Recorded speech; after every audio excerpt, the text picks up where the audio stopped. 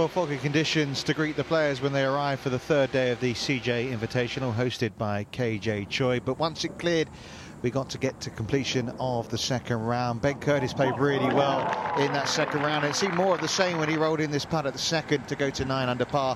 But he did slip back after that to -8. Charlie Wee did get to finish his second round yesterday, and he had 4 birdies in his first 6 holes to take him to 9 under. A late bogey before Light beat him. He's at 8 under par now. Lee Dong-hwan opened up with a 66 on day 1. 72 for him in round 2. Saw him slip back, but he went motoring up the leaderboard once again. 5 unanswered birdies. Terrific shot here at the 6th.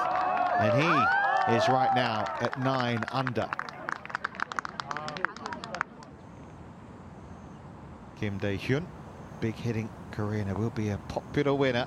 You can hear the screams as he rolls in a putt there. He's got to 10 under par now. Choi, though, probably would be the most popular winner of them all. Of course, the host, the defending champion, 10 under at the start of the day, slipped back in his second round, but he got things going again in his third round.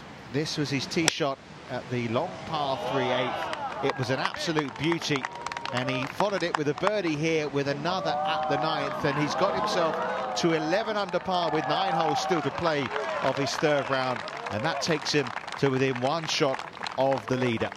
Still leading the way as he was heading in to the third round is Chinarat Bodungsin of Thailand, 23-year-old, youngest ever winner on the Asian Tour. Look at this one.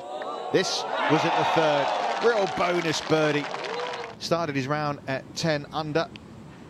That took him to 11 under par, and he played some absolute terrific recovery shots at the end. He leads by 1 heading into day 4.